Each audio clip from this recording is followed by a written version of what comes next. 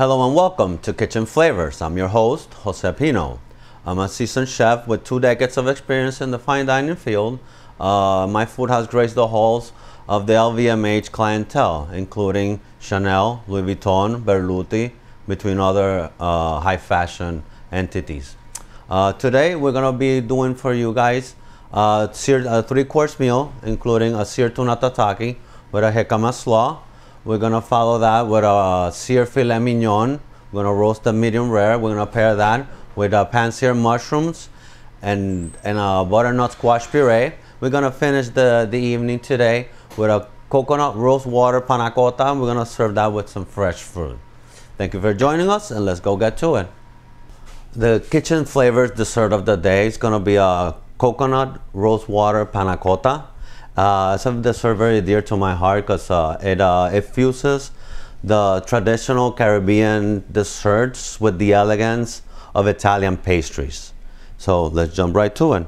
First of all, the panna cotta, it's the difference between the panna cotta and the traditional Puerto Rican tembleque, is what it's called, is that panna cotta uses gelatin, the tembleque uses cornstarch to thicken the whole thing.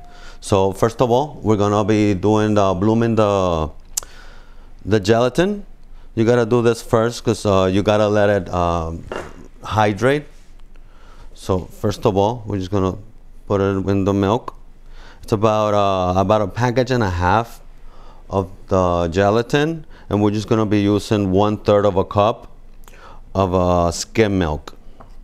And that once we have this like this, we're just gonna put it to the side and just let it bloom. Second of all, what we're going to be doing, we're going to do the base of the dessert. Obviously, we're going to start with 1.5 cups of coconut milk. After the coconut milk, we're going to do, this is going to give a lot of the richness to the dessert. We're going to do a cup of cream. Once we got the cream in there, we're just going to sweeten it a little bit with just 1/2 cup of sugar.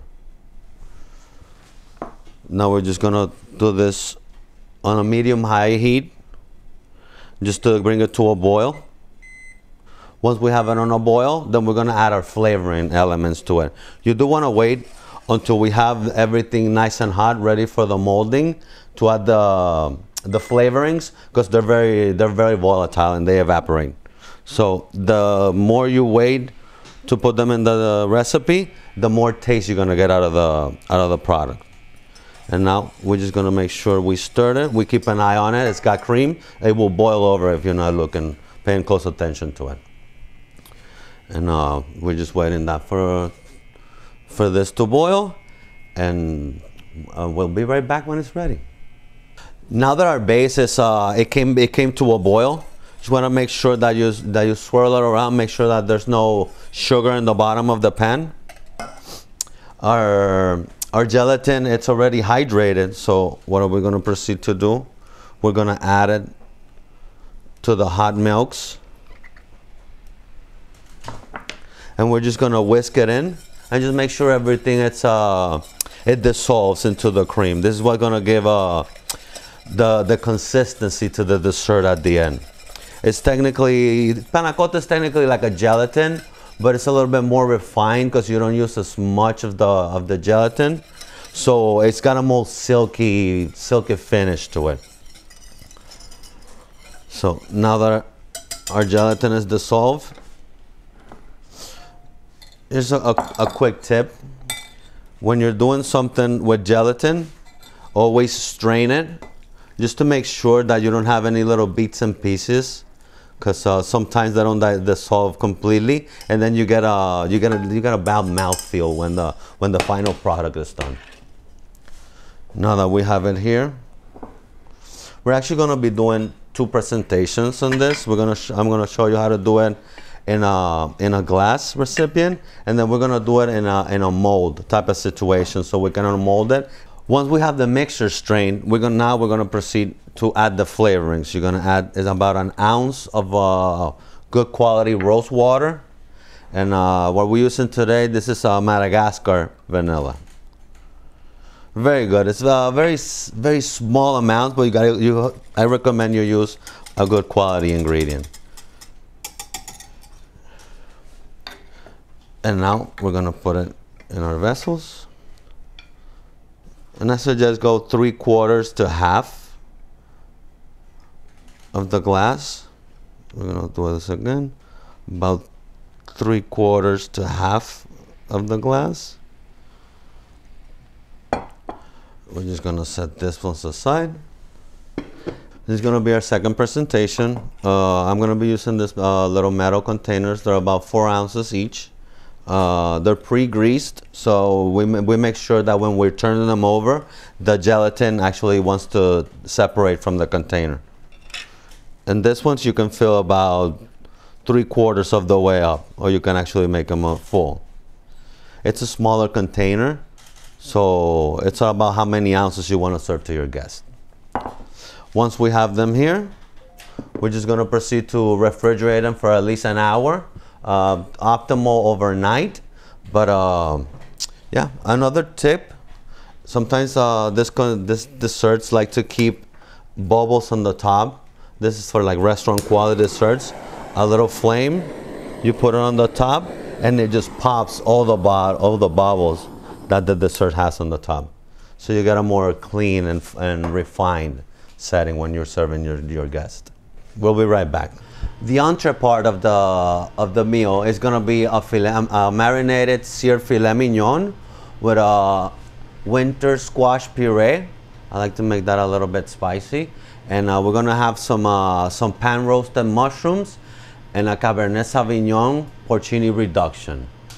It's a fantastic dish. All the flavors melt together.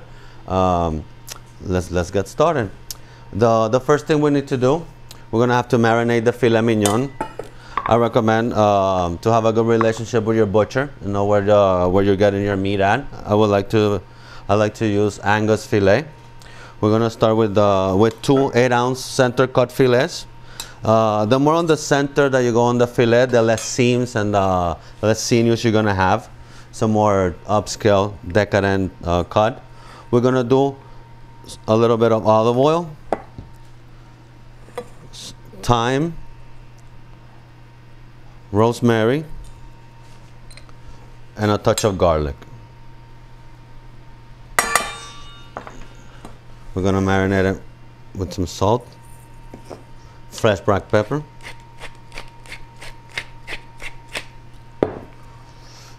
we're just gonna toss and turn them. You're gonna make sure everything is nicely coated, so those flavors can permeate the meat. Make sure you turn it and turn it. There we go. We have the fillets almost ready. Once we got the fillets ready, you want to set them aside and give them at least like 15 minutes for those flavors to penetrate to the meat. While that's getting ready, we're gonna get our butternut squash puree ready. This will work with any winter squashes, any delicata, acorn squashes. As long as it's a hard product, it'll work. For this one, again, we're gonna be marinating this again. We're gonna do olive oil. We're gonna do some chili flakes. Depending on how spicy you like, you can add a little bit, you can add a lot.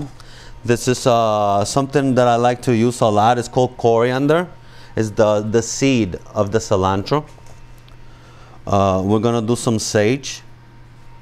I do think that sage and the winter squashes, they go very well together. And just to add a little touch of sweetness, we're gonna do a little drizzle of honey. Any honey will do for this. Then we're definitely gonna season this. A touch of salt, some pepper. I do recommend to go with a spoon at first, but if once you get confident in the kitchen, you can start tossing and turning your food.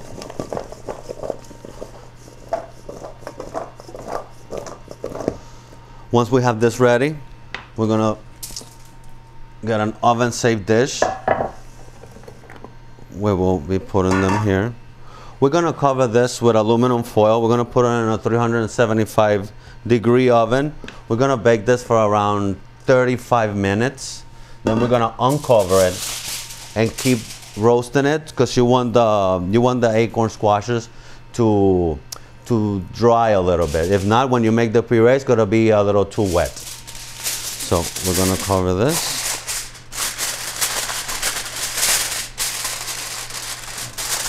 Make sure you preheat the oven before, and we're just gonna put it in our oven. And I do highly recommend you set a timer for these things. The next thing we're gonna approach on this recipe, it will be the red wine reduction. Red wine reduction is gonna take a few minutes. So by the time that the squashes are in the oven, we can work on this.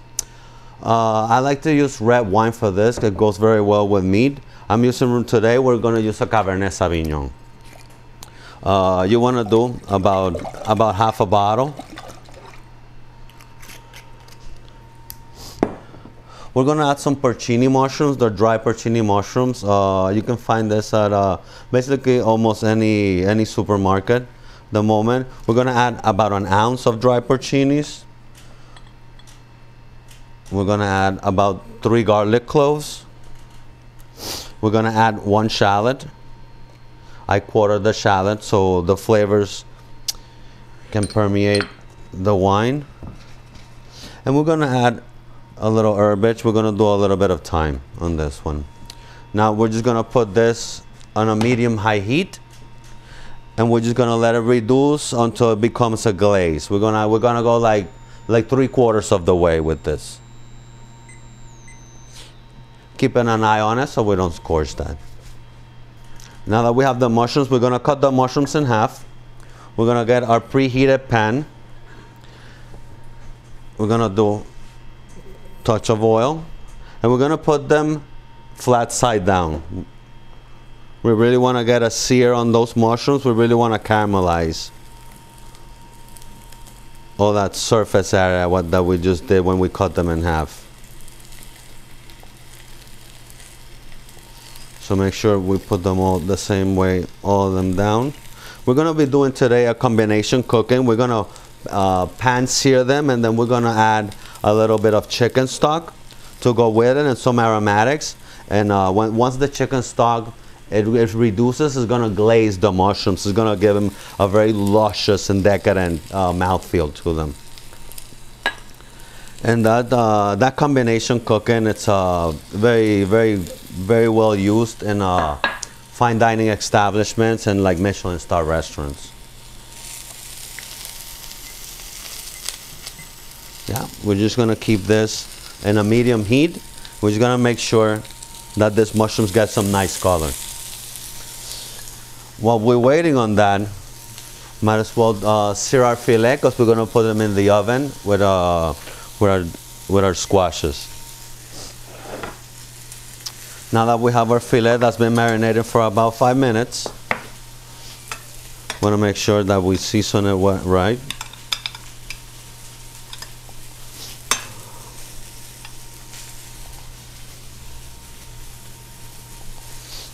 And on a preheated pan, see, there you go. That's what you want to hear when you put them in the pan.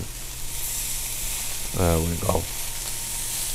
We're just gonna give it about 30 seconds to a minute on each side, and then we're just gonna proceed to put them in the oven to finish them cooking. There we go. Well, this is getting ready. Our mushrooms have been working here for a minute or two. You see how we get it? You're looking for that type of caramelization on them. Once we have them caramelized, we're gonna do our aromatics. You really want to wait until almost halfway through the process, because if you put them a little bit too early, we're gonna be burning the aromatics. So we're gonna do the shallots, the garlic. We're gonna do a touch of rosemary on the mushrooms. Now that we have them here, we do want to saute this. You just want to saute this until the aromatics just get a little fragrance on them. You really don't want to cook them all the way. See how that meat is getting that beautiful crust on them? It can still use another second. See, but we're getting there.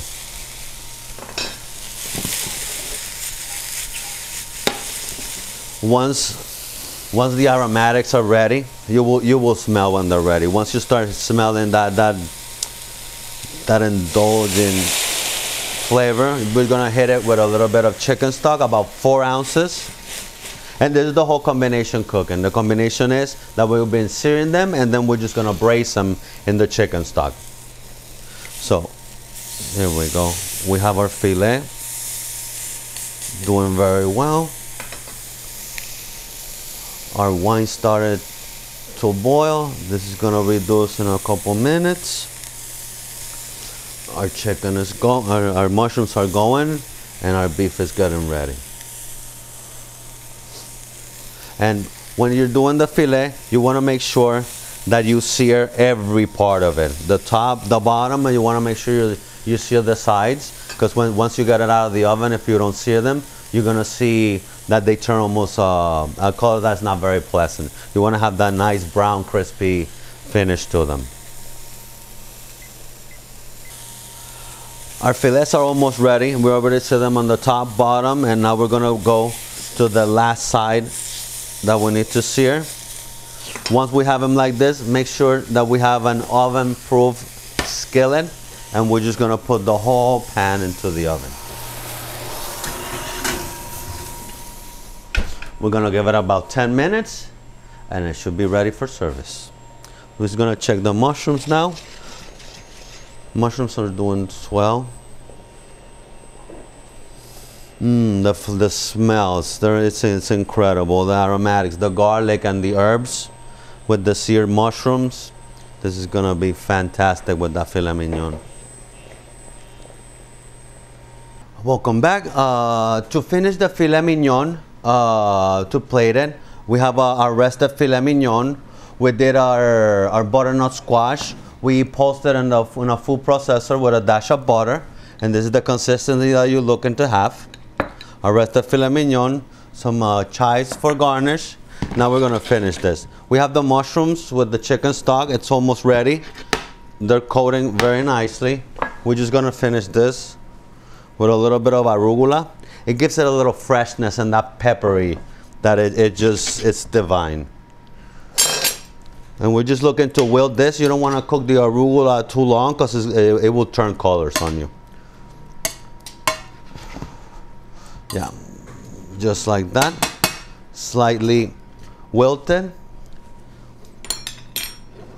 Our red wine reduction is ready. We're gonna strain it. And out of a half a bottle, you'll get like a half a cup out of finished product. And this is the consistency we're looking for. To plate the dish, we have a regular dinner plate. We're just gonna put this in the puree in the middle. And we're just gonna make a little divot in the bottom of the plate, like a little well of sort. And we're gonna utilize that well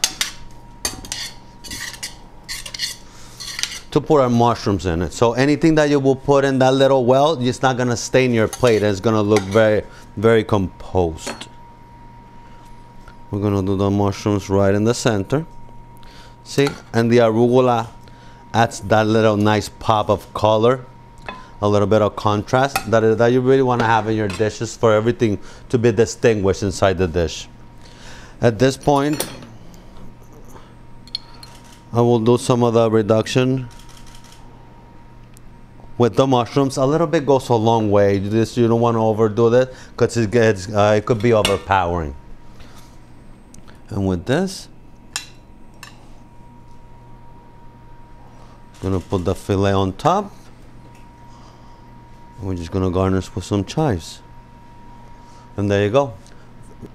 Your presentation, the roasted filet mignon with pan-seared cremini mushrooms and the butternut squash puree. And we'll be right back with the next dish. It will be the tuna with the jicama slaw. Welcome back. Now that our coconut roast panna cottas have set, that you have them here, we're gonna show you how to plate this two ways. First of all, we're gonna have this version that we have it in the glass. That's already, you can see that's already set.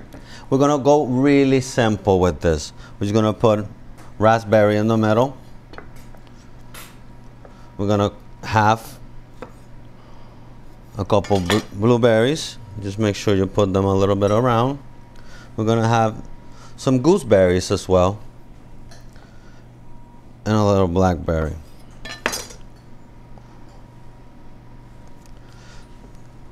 And for this presentation, that will be it. For our second presentation, we have this in this little tins. You run a knife around the bottom, and once you flip them, now we have them here. What you're gonna do to make a more elegant presentation, you got a little cookie cutter that fits the mold, and we're actually gonna cut it to make sure that it looks the way that we want it to look. See, it's gonna look so much better. I'm gonna pick it up with a little spatula, put it in the center of the plate, and we're gonna repeat the same plating with the next one. We're gonna do some blueberries.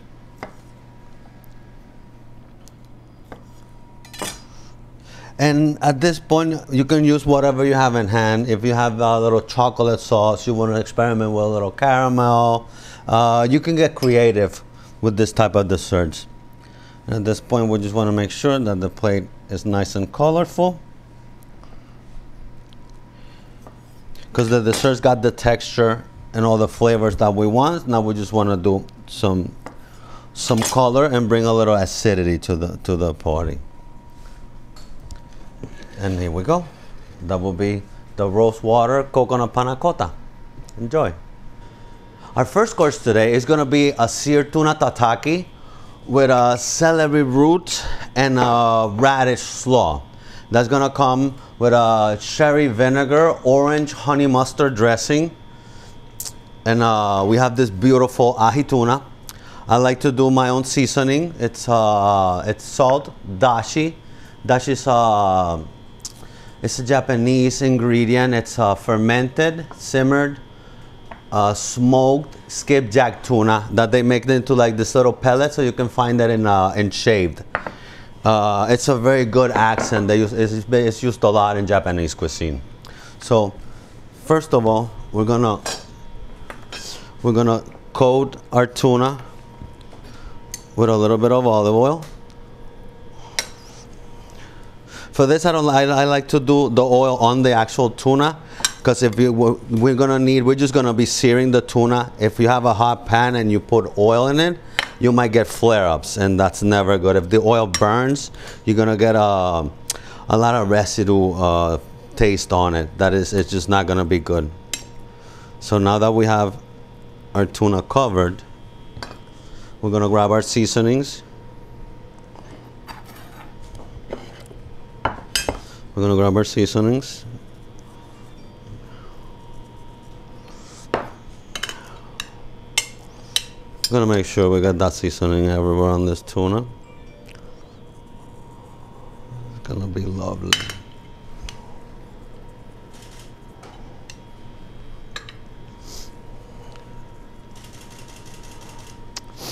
Okay, we have the seasoned tuna. Just gonna give it a nice seared. See, a lot of smoke. That's what you want to see. That's what you want to hear when you're searing tuna. The hotter the pan, it will smoke, but you really just want to give it a nice crust and keep it raw in the inside. And this is not going to take a lot of time, you see? Right away. It's going to be about 10 seconds on each side. So this will go really quick. You cannot, don't go wandering around. See?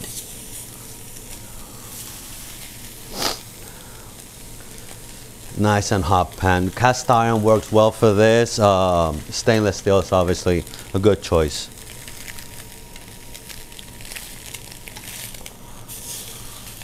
There we go. We almost have the tuna ready. You want to make sure that you sear it on every single side, because for presentation wise, when we're gonna be slicing it, you want to see that nice ring around the tuna. Yeah.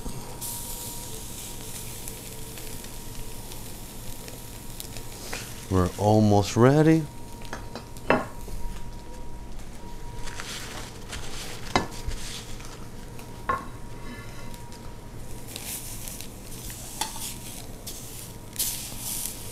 This is going to be the last side that it needs to be seared, and the tuna is going to be ready.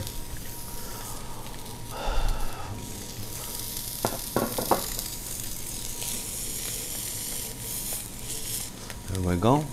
Our seared tuna. It's ready. Let's keep it there. Take that off the heat. Now we're going to proceed to do our slaw. So it's going to be a very simple slaw. We have our celery root.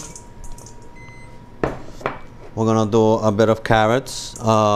We use the Japanese mandolin. It makes your job so much easier.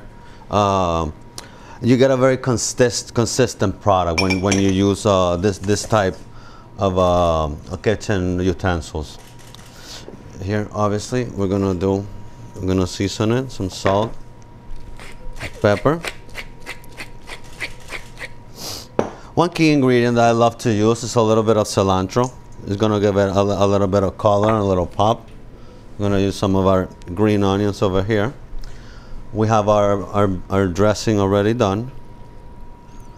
I'm just gonna do it just to coat. You don't want to do a lot of dressing. You never want to overdress the salads. Not too much, not too little. You just always gotta hit on the right spot. See, now that we got it mixed, it's getting those beautiful colors. See? We're gonna set it aside for a second. We're actually ready to plate this. We got our plate, our vessel.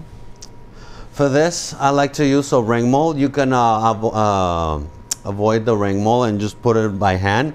But I find that it makes a more attractive presentation once you have the whole dish together.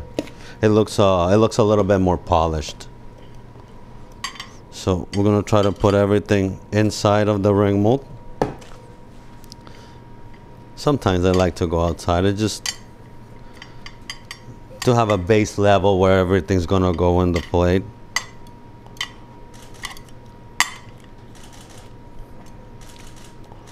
There we go. Make sure we pack it a little bit. We do want to pack it a little bit down. Make sure it's somewhat compact in there. So when we take the ring mold, it won't run on the plate. See? See? And it keeps somewhat its shape. Now we're gonna proceed to grab some of the tuna. And see that ring that it goes all the way around? You want to be consistent on that. If you do 10 seconds, try to do 10 seconds all the way around, so you have a very consistent product. So at the end, you don't have to do a lot to make the dish look amazing. It's with the technique that you're using, that's how you're making the final product look amazing. We're gonna do about 4 slices here. That it will be on the 3-ounce range.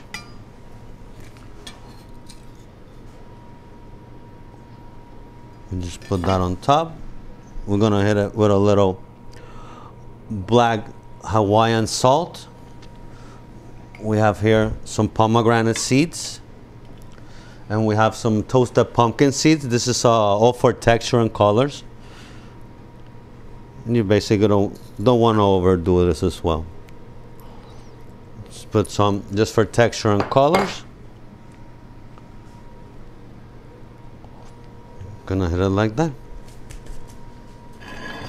And here we have it. This is gonna be the seared tuna tataki with the celery root and honey mustard with orange dressing. When we come back, our panna cotta is set. We're gonna show you how you're gonna plate it.